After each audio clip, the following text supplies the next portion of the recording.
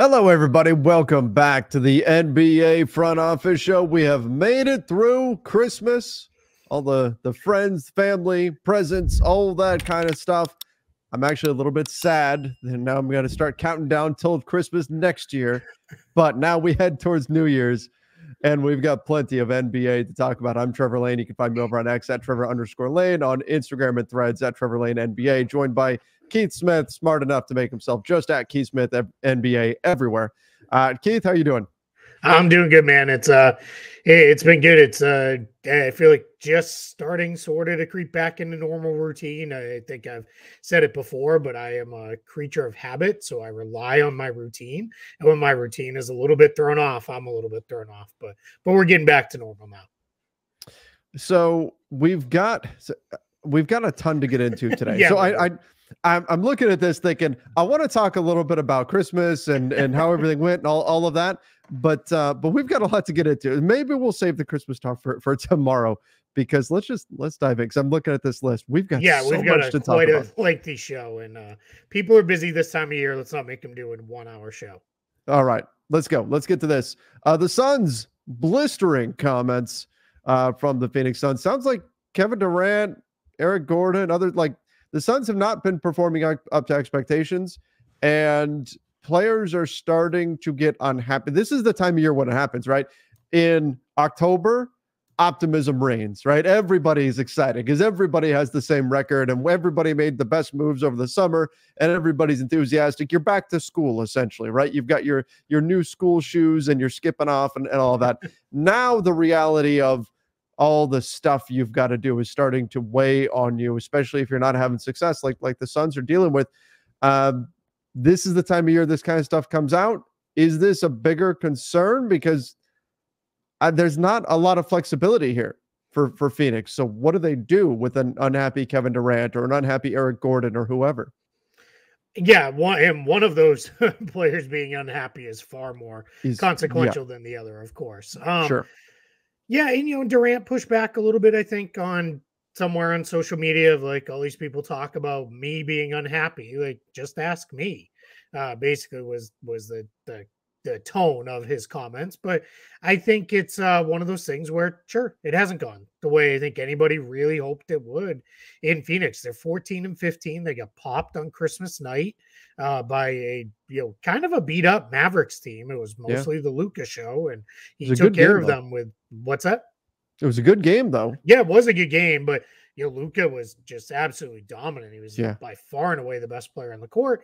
And it was also a weird game from Phoenix. Like, KD seemed kind of passive and not super interested. Like, I don't know. It's just a very odd game in that sense. So we're at a spot where I get it. Like, maybe he isn't real happy. I don't think we're to the point where he's like, trade me. I want to be somewhere else or anything like that. And I don't think it's going to get to that point by any means, but just something to keep an eye on. The Eric Gordon comments were basically him coming out and saying, hey, I need shots. Like, I can't just be running up and down the floor. And he got beat up a little bit for it on social media because people were like, dude, you're Eric Gordon. Like, what are you talking about? You need more of a role. But I think kind of the basis of his comments were like, if I'm not out there getting shots, what am I out there for? Like, he is not somebody who's going to be, defending the other team's best player or, piling up 10 assists or 10 rebounds. Like, he's out there to shoot and score. So clearly things just aren't going well in Phoenix. We're one game and 4.5 minutes of Booker, Beal, Durant all together in a game. So that's not been good either. So things are just real messy.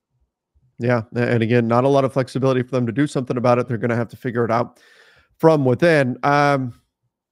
Unfortunately, they can't even trade picks to like get out of it either. Yeah. Like, that's the other thing. They can't buy their way out. Yeah. They get themselves a little bit more flexibility by picking up some weird pick swap stuff going on. But yeah, there's to your point, very, very little they can do to rectify this beyond play better and get healthy, I guess. Yeah. It's all they can hope to do right now. Gabe Vincent out now 6 to 8 weeks. He basically missed the entire season. He played 4 games, but was not effective in those 4 games. And then has been out dealing with his knee swelling has been a problem. And then he came back for 1 game, knee swelled right back up. So now he's having surgery. He'll be out 6 to 8 weeks. Fingers crossed. You never know how these things are going to go, obviously. And Lakers fans are at the point where they are saying never again any player from the Miami Heat. Yeah, especially point guards, right? That maybe Yes. came in with a clean injury history, but then did not finish that way. So I can see that where Laker fans are. It's one of those things where, you know, it's funny because I did obviously things get heated anytime the Celtics and Lakers play. Christmas was no exception with that. And a couple people were like, who cares? The Lakers aren't even healthy. And it was Celtics fans were coming back a little with, come on now. Like Gabe Vincent, like that's not making a difference. And, you know, a lot of what happened there. But I think it's a little bit for the Lakers. It's almost like, how can you miss what you never really had? But the bigger problem is that's how they use the non-taxpayer mid-level exception. Yes. So that's where it's not so much about Gabe Vincent being out for me, especially we're going to talk about the lineup change in a minute, which should alleviate some of him not being there. But it is the bigger part is you could have used that on someone different, someone better, someone who could have been more helpful. And now you can't. Makes me wonder. I wouldn't normally you would be like, nah, you don't trade a guy in year one of a 3-year contract. I wouldn't be surprised if Gabe Vincent isn't moved at the trade deadline as part of something else. And I think from the Lakers side, it would be, hey, dude, we gave you $33 million guaranteed. Like that was good enough, you know, we wish it worked out, but we're trying to win the championship right now. Oh, 100%. He is the throw-in in every single Lakers trade that I see proposed out there. Everybody is looking to move on from him. And again, I've been stressing it's not his fault. He's not choosing to get injured or anything like that because people get that frustration with the injury gets transferred over to the player. We saw with Kendrick Nunn, and that's not unique to Lakers fans. But the challenge is how many teams are going to trade for a guy who is injured, right? I mean, this most likely keeps him out through the trade deadline. How many teams are going to trade for him with a knee injury, with 2 more years under contract? That could get a little bit tricky. But sure, I mean, $10.5 million under contract this season. If a team's willing to take that gamble, that's a pretty easy dollar amount to stack into another deal or figure something out with. Yeah, I by no means am I reporting anything here, but I just wrote a big piece about the Pistons for Spot Track that posted today. We'll talk more about the Pistons a little bit later. But if you could do something like, and I'm not saying this is a right kind of deal, but if you did like Gabe Vincent in a draft pick to get Alec Burks is a weird one because he hasn't played well this year. Like, what if you did Gabe Vincent and a pick for Monte Morris, provided he could get healthy and on the floor? That's kind of where the Lakers, you're kind of paying the Pistons to eat the final 2 years of the deal. And the Pistons might look at it and say, all right, if Gabe Vincent gets healthy in a couple years, or in a year, we'll have him. He'll be out here and able to go for us. And we're good. And that's still a fair value contract for Gabe Vincent, provided he can play. So that's where I think that's the kind of move you have to make if he's not to your point, a throw-in salary in a much bigger trade where you're combining him with like D'Angelo Russell or Rui Hachimura or both of them and going to get something. That would be the much bigger move with that one. So let's talk about the lineup change. We're 2 games into this now. Super big lineup. I know I texted you like the minute it came out and I was like, what the hell is this? Like the 90s they're angry at this lack of space. It's bizarre. Yeah, it's weird. And I watched you and Sean on Christmas night talk about it post game, and I know neither one of you are super huge fans either. I'm not trying to put words in your mouth, but yeah, it's a little weird. No, it's accurate. I don't like. There's no one who can defend quick point guards. That was a problem for them from the jump in that lineup. LeBron can't do that anymore. It's not who he is. Taurean Prince and Jared Vanderbilt did their best, but you're literally just bigger. You're not faster. You're not quicker.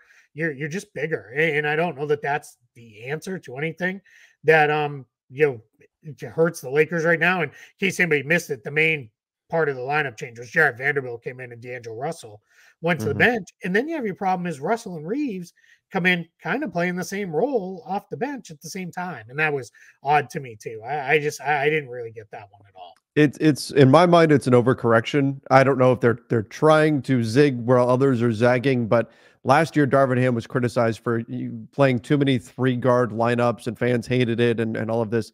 Now this year he's gone the other way and he's decided, fine, I'm not going to play any guards. We're putting them all on the bench. To me, I think it comes down to a few things. Defensively, that lineup, they've played 2 games, so the stats kind of throw it out, right? But over the long haul, I would imagine defensively they'll probably be okay because Reddish and Vando are pretty switchy, and you've got AD, LeBron out there. That's good size, so you should be good on the glass, and they have shown some improvement there.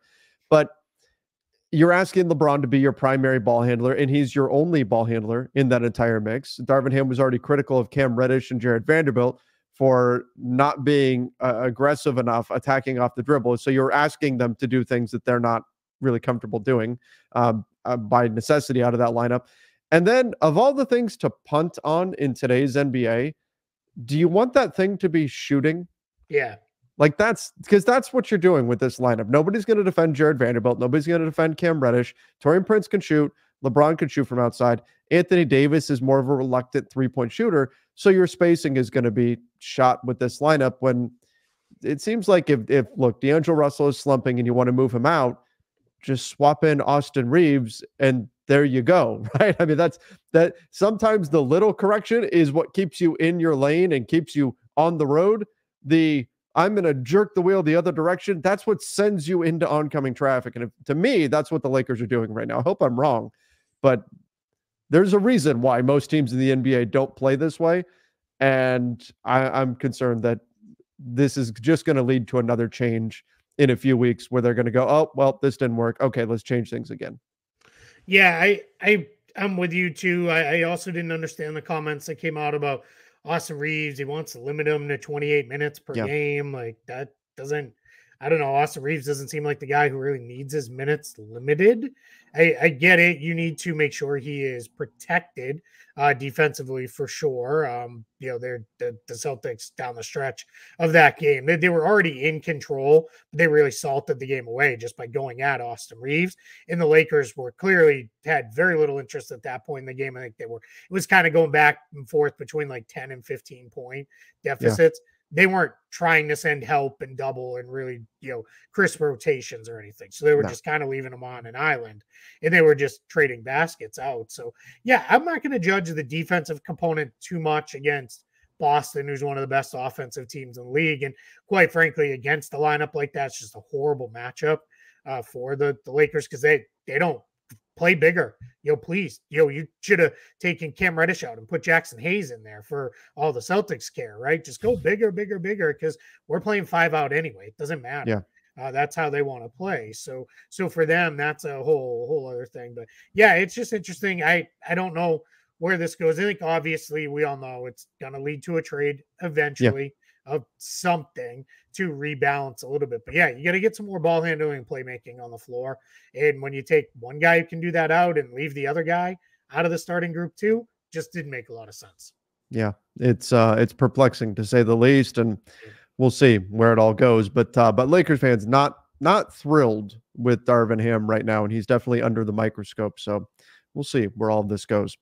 The Lakers are an organization that they will move a little quicker than some others on a coach. They don't tend to let it linger for years and years crying about, well, we got to pay him and all this other stuff. They have had a history of, at times that they'll move. I'm going back quite a ways. Probably a lot of people listening and watching weren't alive, but they used to move pretty quick on coaches. So it wouldn't surprise me if it really goes south that they don't make a move at the end of the year. Yeah. And if you've listened to some of the players' comments, some of the players are not super on board with what's been going on. So it's a situation to keep an eye on, and we'll see how it plays out from here. All right, let's go to speaking of the Lakers, Dejounte Murray potentially on the trade market for the Atlanta Hawks. But Keith, what I'm trying to figure out, because this is what the Lakers got mentioned by Shams Charania as a team that's monitoring Dejounte Murray. Of course, we can talk about whether or not it's worth giving up Austin Reeves for. I say no, but there's a lot of he's a very, very good player, though, and he could be an interesting fit with a lot of teams. What do the Hawks want, though?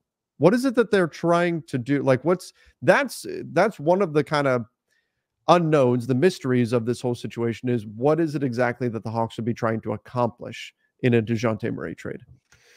Yeah, it's my guess would be let's recoup some of the picks we gave up, right, and get some of those back because that was a issue now and is going to continue to be an issue. Well, they have Murray out, on the roster. His contract goes from 18.2 this year because he signed that extension, that jumps up to 25.5 next year and then just climbs from there about 2 million a year. So that starts to become a whole other thing, right? If you're Atlanta, I'd be looking for, give me some draft picks. If I can get a player that can play, great. And then give me salary relief. Get me a little bit out of this, because they've got some other stuff going on, right? You've got Clint Capella. They extended a Kongwu. You've got DeAndre Hunter on a new contract.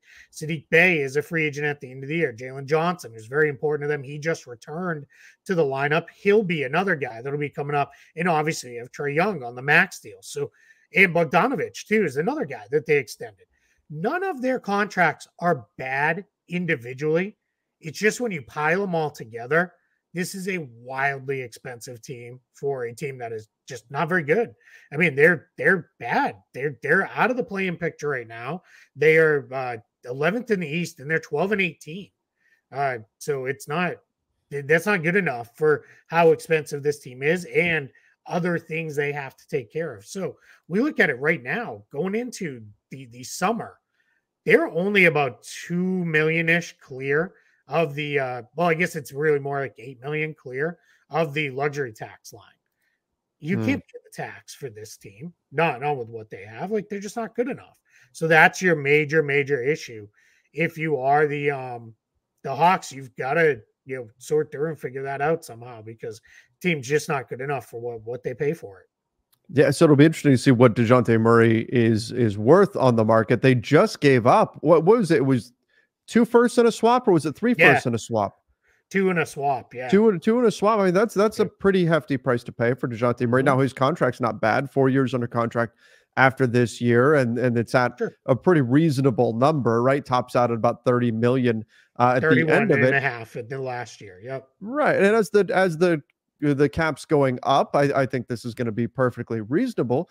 So that's not an issue. Like when we talk about Zach LaVine, well, is he going to be worth 50 million at the end of this thing? We're not really sure. Dejounte Murray, you don't have that issue. But again, are the Hawks going to be able to, I guess the question is, are they going to be selling here at a loss? Are they going to be able to truly recoup all the value that they gave up in order to get him? And that's where I'm a bit skeptical, especially given that it wasn't that long ago that they traded for him. That may not be the best look for the organization, but like you said, maybe they just have enough future stuff to worry about that they're willing to move off the contract and move on there. Yeah, let's correct something too, because it was actually 3 picks in a swap. Oh, it was 3. They gave up a pick that they had from Charlotte, so it was 2 of their own picks, a swap of their own pick, and then a pick that they owned from Charlotte too. So it was a lot. So yeah, so I mean, that's 3 first rounders eventually should convey. I don't see anybody paying that. Like, I could be wrong, but I don't think the market is gonna yield that in return for the Hawks. So and again, they just did that 2 summers ago. Yeah, here's your challenge too. In this new world, there's obviously more teams that could use him than just the really expensive teams. Absolutely. But the really expensive teams that could use him, they're not in a position to trade away a whole bunch of future picks. And I know people are like, frozen pick. That doesn't start yet. That's a next year thing. But so you could do this right now if you really needed to or wanted to. But your challenge is you need those draft picks. We just talked about it with the Suns. They have nothing. So if they can't make this work, you can't get out of it, right? You can't fix it with using draft picks to get there. So that becomes a huge issue. Another team that was mentioned, just since we're talking about, we already talked about the Lakers. Obviously, there's the clutch angle there, and people will talk about that. And so it would just be disingenuous not to mention it, even though I think if you watch and listen to the two of us, that's not something we hammer on too much, because as Rich Paul would make sure everybody knows, clutch players play all over the league. But especially in relation to Zach LaVine, he made sure, which we'll talk about next. No, Zach will play anywhere. Please submit your offers. Yes, anybody. But Dejounte Murray, where that does come in that he's a clutch client, the Knicks are reportedly interested, but the Knicks and clutch have not really gotten along since Leon Rose took over. Ian Begley had a lot of reporting on this. He works for Sportsnet New York. And one of the things that he had out there was this is it's been very frosty between the two. There's been a belief from the Clutch side that CAA clients get preferential treatment in New York. It's obviously where Leon Rose came from, was CAA. And if those who don't know the name, Leon Rose runs the Knicks front office. And there's a belief that they prefer those guys. And there's some data to probably back that up too. That's where that's been. Now, it is not uncommon for a front office to really work with a particular agent. For example, Boston, Jason Glushon, the agent, they have like 5 of his guys under contract. And they've had like 6 or 7 over the last few years. It's you find a good working relationship and you just keep going back to it. It's why you see teams continue to trade with the same teams. Exactly. Yep. So then when you get into this position with these guys, this turns into a little bit of, all right, is that really a thing? And, you probably have a little bit more work to do if you're the Knicks, if you wanted Dejounte Murray. My question is, what, God, you don't need another guard. Like, I was going to say the same thing. Should they want Dejounte Murray? I don't want anything that takes Jalen Brunson into more of a off-ball role. He's so good. Like, don't do anything that's gonna change that up. But yeah, I mean, a lot of teams should be in on Dejounte Murray. Don't mistake us for this. There's a lot of teams that should be all over him. It's just gonna be, can the Hawks find a deal that makes sense for them now, or is this gonna have to be something that drags into the summertime when it's a little easier because of multiple roster spots and all that other stuff to make these bigger trades? Yeah, the Knicks, we're seeing it right now. Right, we're seeing that with the Hawks, this whole idea of we're going to put Trae Young and Dejounte Murray together in the same backcourt, it's not working out the way they wanted to. If you're the Knicks, why are you looking at that and saying, oh, sign me up for that? Yes, that thing that's not working in Atlanta, let's do the same thing here. And let's put it with Jalen Brunson. Now, Jalen Brunson and Trae Young are not the same player, but still, just conceptually, it's a similar idea here. Doesn't make a lot of sense. If you want to go add another guard and you're the Knicks, aim lower. Go get somebody that is fine just coming off the bench and being a backup if need be. Or if you find a matchup that works, you can also slide that player in and have him play alongside Brunson. But to me, you're shooting a tier or two too high if you're the Knicks and you're going after Dejounte Murray, because you're paying him enough to where if it's not really working with Jalen Brunson, kind of like how it's not really working in Atlanta, then you kind of need to make a move, and it's hard to do that with a guy that's making, he's making 18 million this year, but he's going to be making a lot of money into the future. Yeah, roughly. What does that work out to? About 27 million a year average annual value. Average. So yeah, that gets a little trickier. But yeah, I don't get it. Like, I would probably go a different direction if it were me, but it's not my team. So all right, figure it out, I guess. So I just don't see where that one comes together. All right, let's jump over to Zach LaVine and his market update. I wish I had a cricket sound effect right now. I should have or like preloaded wind that. Whistling across the plane, like something like that, like tumbleweeds. Because Woj today on Threads, and again, I'm gonna pump. I put this on X, Twitter, whatever we're calling it today. If you're not following Woj on Threads, you're missing stuff, because he is putting little stuff out there. And every week he does a Q&A. And one of the questions was, what's going on with Zach LaVine? And he said the Zach LaVine trade market is barren. Yeah. So that's not good. I'm thinking like Siberia, like Antarctica, the frozen wasteland that is the Zach LaVine trade market. Right, in Star Wars. Like, I'm just looking out. And there you go. A whole lot of nothing. Here's the thing, is that as we get closer to February 8th, the more of a problem this becomes if the market is indeed barren, right? If this was a few weeks ago when we first started hearing this, that there is no trade market. Okay, it's mid-December though. Like, Danny Ainge wants 5 picks for Lowry market. And the trade market isn't super developed, and people who are kind of out on the market are asking for a fortune or offering nothing, depending on whether you're on the buyer or seller side. So, okay, maybe there's not a real buyer out there. But again, the closer and closer we get to that February trade deadline, the more trade rumors are going to come out. That's why now we're hearing this Dejounte Murray stuff and all these other little names are popping up. The more real talks get, the longer this goes with the wind whistling through the trees here on the Zach LaVine trade market, the worse it is for Chicago, especially since the Bulls just beat the Hawks. They've been been playing much better. If I'm the Bulls, I'm not that pumped about bringing back Zach LaVine. I know they need to prove he's healthy, but they've been much better without him, which doesn't help his trade value either. So this is going to be a situation to monitor. The longer this goes on, the more difficult it's going to be for the Bulls to get a good deal, and not a deal where they just have to say, hey, somebody take this salary and we're going to wash our hands of this. Yeah, that's exactly it. It gets very complicated to pull off a deal because of where his salary is, the years left on his contract. They need some team that is just 100% convinced Zach LaVine's our guy. He's going to fix all of our problems. Mm-hmm. He's going to lift us. We don't care about the long-term money. That team's just not out there, right? Everybody wants to keep saying the Lakers, but if the Lakers wanted him, it's not that it would be done, because the Lakers we've got about 2.5-ish, 3 weeks before they can trade a couple guys who might need to be involved in a big trade like this. But we know it's probably close to done, and to be one of those, like, we're just waiting for those guys to become trade eligible.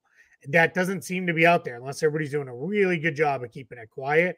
We all know how that goes. So I don't know, man. I look around. This is a big chunk of what I do. Constantly I'm looking at, like, it just doesn't make sense. I've heard some people say, like, could the Pistons or the Hornets, who are bad, try to get in and get him just for salary matching and say, hey, we're getting him, and then hopefully he can help kind of lift us as we move forward. But for now, it's that if you're the Bulls, you're hoping maybe something like that emerges. And if you're Zach LaVine, you're hoping then that maybe that kind of kicks the Lakers into gear to say, hey, no, wait a minute. Like, we don't want you to get sent there. Like, let's try to figure that out. So, yeah, right now, a whole lot of nothing. Yeah. So that's the situation on the Zach LaVine front for right now. We'll see how it goes. The countdown. Yeah, let's do it. Vucevic going to be out 7 to 10 days. He's got an injury, a groin injury. Did not play. The Bulls are extremely small without him. Andre Drummond is the only other 5 on the roster. Their next. Maybe he's all they need. Yeah, he was great last night. Oh my gosh. Yeah. 25 and 24, I think, was his final line. Something like points that. and rebounds. I knew he was at least 20, and then he just kind of kept going from there. And he played great. Like, this was not just he just kind of stumbled in. Like, he was like getting after it on both ends of the floor, really attacking the glass. There were a lot of jokes out there of, did somebody promise him the Lakers starting job? Like, what's going on here with this? Which was, that was kind of funny. But yeah, he looked really, really good. The problem is the only other guy that approaches anything of size is Adama Sanogo, who's a two-way player that hasn't had any NBA experience. So they muddled through the minutes when Drummond sat. They kind of went to Terry Taylor for a little bit as some minutes. Terry Taylor is like 6'4", power forward. He has one of the weirdest games like in the NBA, but he's not a real answer. So we'll see if this thing stretches out and the Bulls keep playing better. It's rarely, this is just a good opportunity to say, it's rarely about the backup. It's what happens behind the backup, right? Most teams have a backup who can step in and play minutes for somebody. It's what happens behind them where it gets real messy. Yeah, and so that's going to be something to keep an eye on. Again, fortunately, it sounds like this is more of a short-term injury for Vucevic, so this is just kind of a, put a Band-Aid on it for a little bit, and then you should be okay. Just got to kind of get through this time period. Again, if Andre Drummond continues to play like this, then the Bulls will be just fine, although we're certainly not expecting that out of him on a night-in, night-out basis, but he certainly did step up in his first opportunity to do so. Let's jump over to, we've talked about them a little bit, but the Pistons, they're looking at acquiring forwards. Again, as they set the record for losses, they have not won since October. Yeah, it's almost January. They haven't won since October. They get your Celtics next.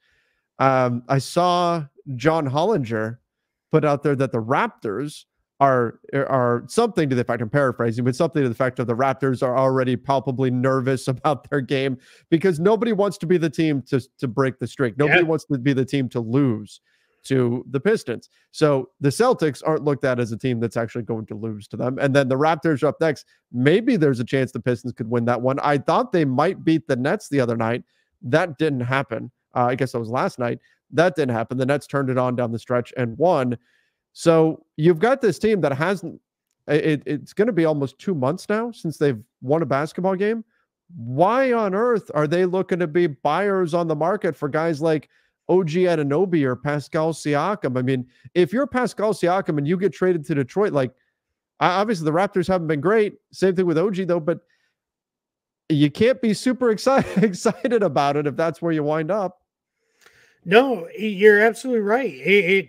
I don't get it. Like, I would kind of understand it if it was one of these where, all right, this guy has 3 years left on his contract. Yeah. Not good money. You're going to give us a first round pick or 2 in addition. Guy's not terrible, but he's just not great.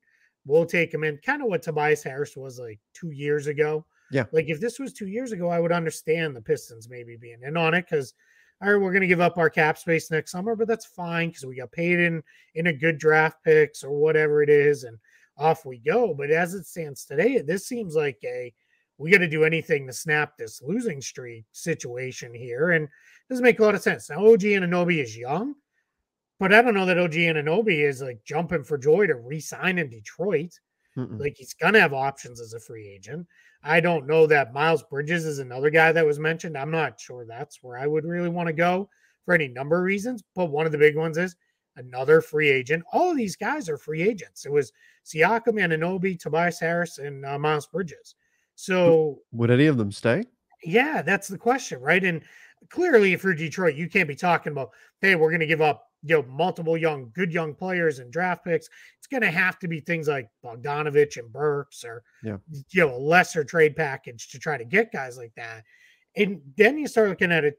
Philadelphia is a different situation because they're good, right? So I'm sure if they could move Tobias Harris for a move that really strengthens their rotation going forward, that would make sense. But if I'm the Raptors, I don't know that I really want those guys. Like, that doesn't make a lot of sense for me. And there's no cap relief achieved because they're Siakam and Anunoby are going to be free agents anyway. So it's very weird. This is why, and I wrote about this today.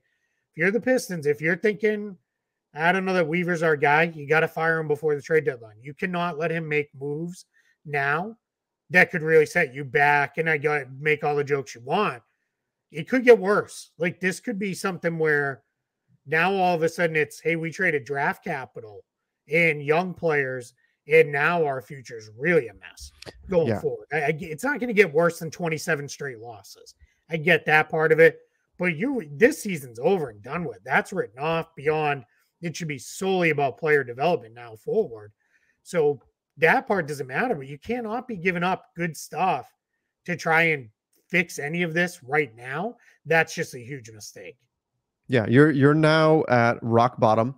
You're going to be a tough sell to free agents this summer. This is going to be multiple years to erase the stink of this season. That's what you're going to have to. You're going to have to be the team that's a little bit better than anybody expected next year. You're going to have to build upon that the year after that. Then you're going to start to get the attention of free agents again. You go trade for a guy that's going to be a free agent, they're just going to bolt for the nearest opportunity that can give them a chance to win because you're not ready for this right now. If you're the Pistons, now is the time, as you said, to just focus on young players. If it's hey, we've got to absorb whoever, veteran X, and we're just going to buy him out before or after the trade deadline or something like that, and we're going to pick up some draft capital. Sure, go for that, right? Do that. We're going to trade away a Bogdanovich. We're going to trade away some of these other veteran guys that we've got. Sure, but adding in guys who are about to be free agents and are certainly going to be flight risks, that doesn't make a lot of sense. And like you said, if you're making that kind of move just to ease some of the pain of this season of, hey, we might pick up a couple more wins over the course of the season, big picture, that does not help you get to where you want to go. So if you're Pistons ownership, you got to be really careful with what they do here. It's terrible right now. It's frustrating. Fans are not having it, obviously. They're getting the sell the team chance and all that kind of stuff. But you can't do anything foolish just to win a few meaningless games right now. Because like you said, the games this season no longer matter outside of developing your future.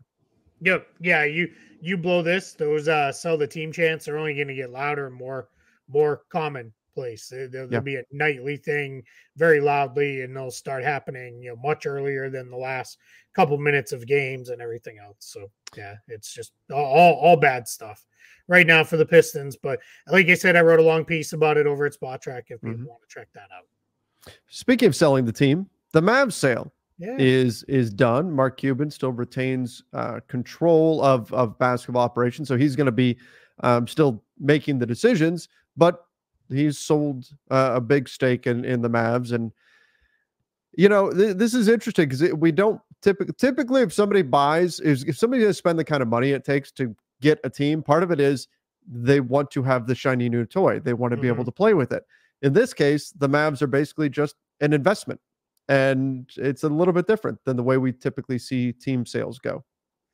Yeah, it's probably been a while since Mark Cuban's had to go ask anybody's permission for anything, right? That's been weird, and that's how this is gonna work, I imagine, where he has control of basketball ops, so that means they can probably negotiate trades and get to him, but then does he have to still go and say, hey, we want to add $10 million to the payroll, which is $20 million in tax penalties and whatever else it may be?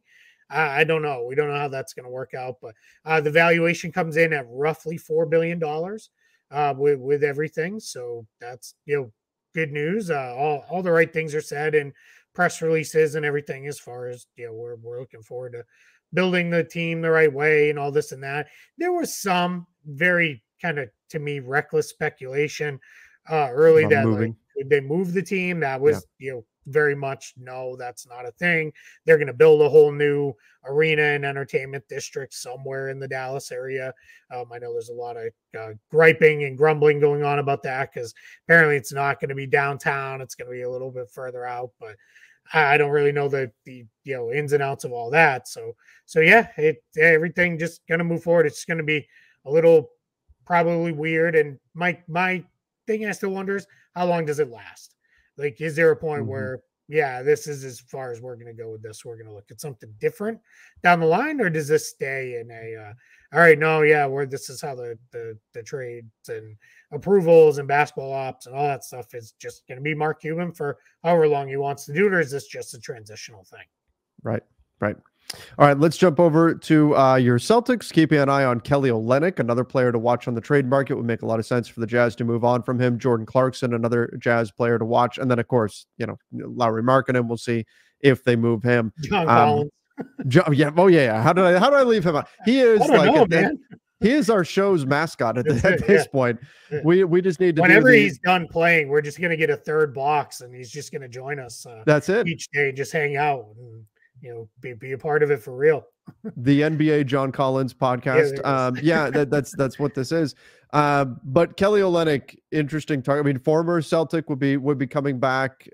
Gives you some bench depth. Gives you another guy who can shoot, which is certainly something that Boston's going to prioritize. So makes sense as a target, somebody that can come in and give you some minutes in the right situations and give you a little bit more depth. I guess the question becomes, what is it that the Jazz would want in return? But the salary is small enough to where it's, it wouldn't be super difficult to find a path to getting something done. It's not the salary. That's definitely true. It's just a little too large for the Celtics to do it easily.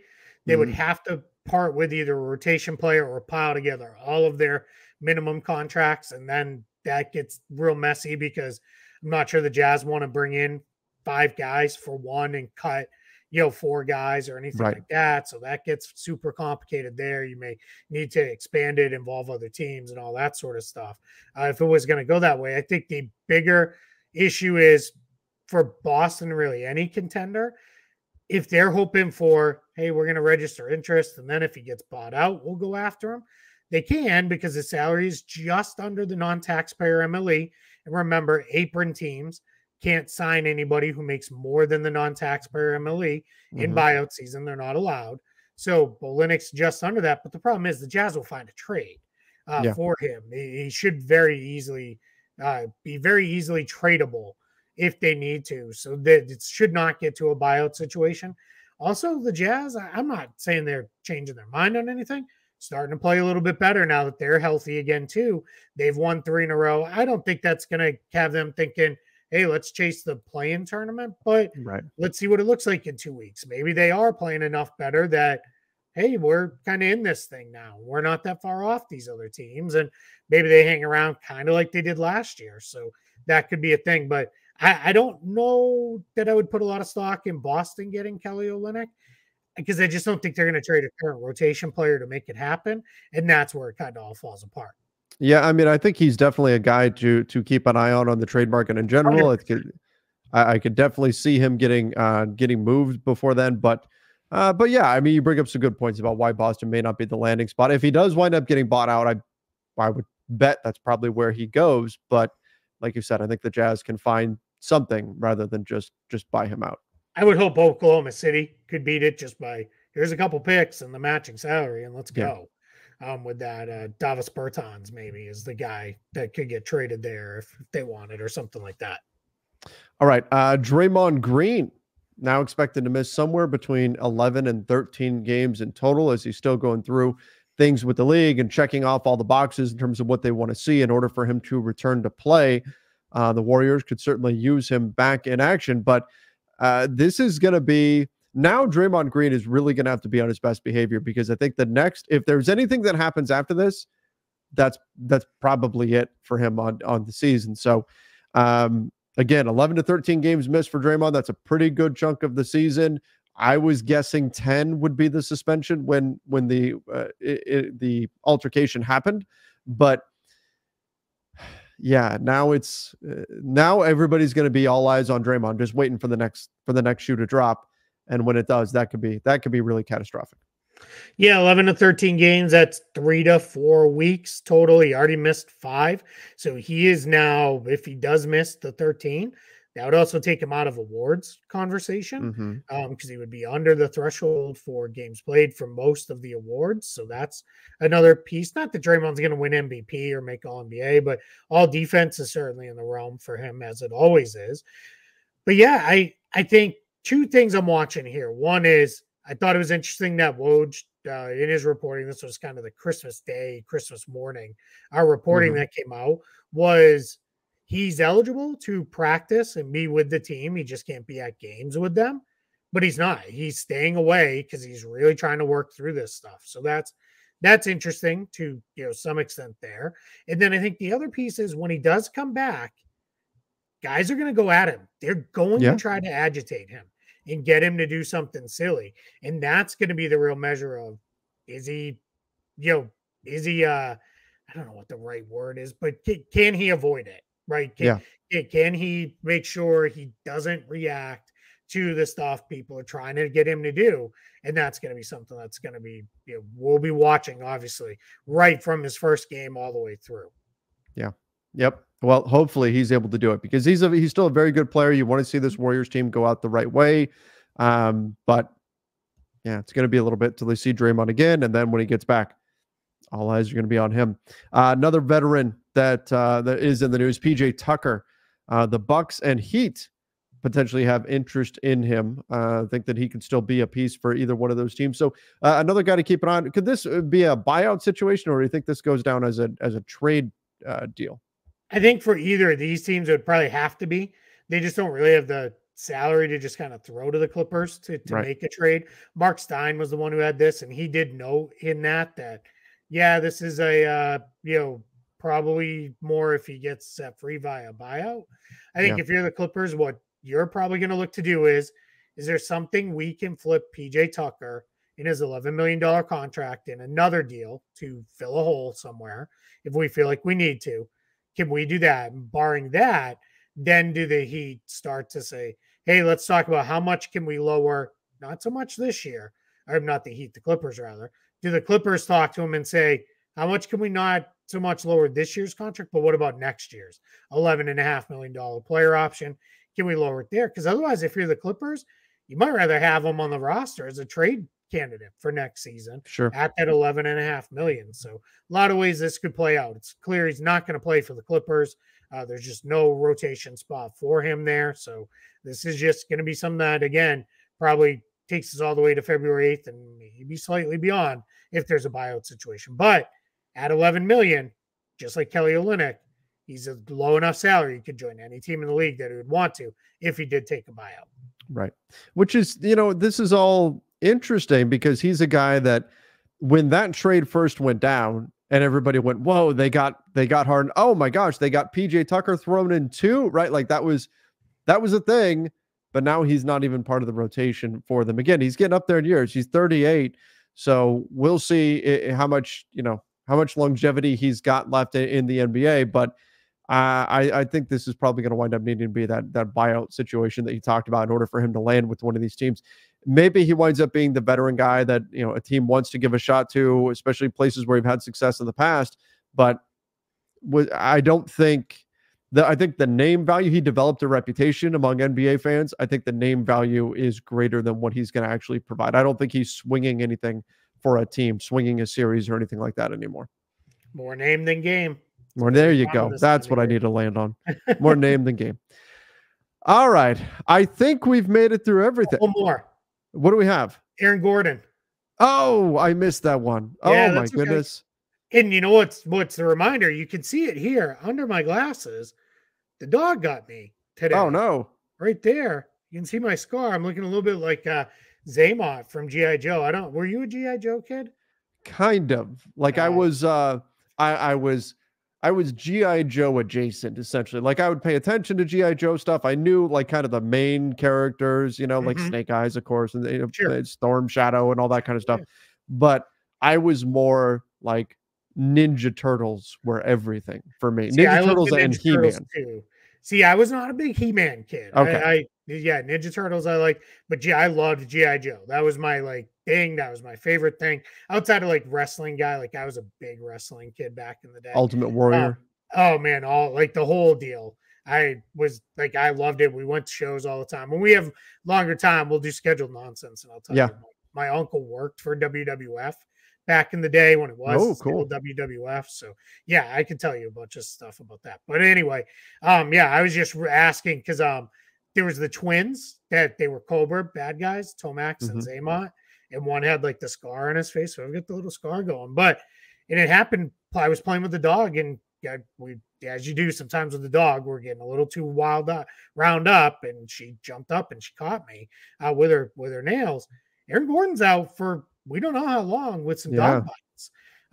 We don't know what the situation was and why the dog bit him and what happened, whose dog it was. We don't know any of that stuff, but it sounds like over sometime after they played on Christmas, because he played Christmas Day, he got bit by a dog and face in his right shooting hand. So he's going to be out for a while. It's 20 plus stitches that he had to have. So we don't know what that'll look like. And he's going to be away from the team while he's out. So potentially, let's see, with Denver, if this turns into a week or two, not that big of a deal, they'll be fine. If it stretches any longer, only silver lining, I guess, if you're the Nuggets is let's really find out what Julian Strawther and Peyton Watson and those guys off the bench can do with 25 minutes a night, because they're definitely going to get them now. Have you seen the, I don't even know what like hotel chain it is, or the Nikola Jokic and Peyton Watson commercials? Yes, those were great. They were on all day on Christmas. Yeah, those were, I know this is part of the gag, but Nikola Jokic, he has no comedic timing whatsoever. And that's part of it. Is he's supposed to be stiff and cardboard and all that kind of stuff. But I'm watching that and I'm like, okay, at least they're leaning into it. Favorite one was the one where Peyton Watson says to him, is that an invite to Serbia? And like, no. Just shaking his head. Those were good. The Jimmy Butler and Jaime Jaquez one was funny too, with the coffees. That was funny. It was. I didn't see that one. Yeah, it was like they were looking at coffees, so that was a interesting two side by side comparisons. So so hotels.com did well with that's what it was. Christmas Okay. Day ads. Hashtag not a sponsor. Yeah. We're open hotels.com. We'll that's right. Please reach out if you're watching. Let us know. That's right. Reach out, and we'll be happy to test out your services and all that, and give everybody a nice little review on them. Yep, perfect. All right, everybody. Well, thank you for joining. We're going to head towards New Year's now, but obviously this is the time of year from here all the way through the first week of February and all the way through February 8th, really. it's only going to pick up. We're going to hear more and more NBA trade news, rumors, all kinds of stuff's going to be coming out. So make sure you guys are subscribing right here to the NBA Front Office Show, both on the YouTube channel and over on the podcast side, Apple Podcasts, Spotify, wherever you listen to podcasts. Till next time, everybody. See ya and stay safe.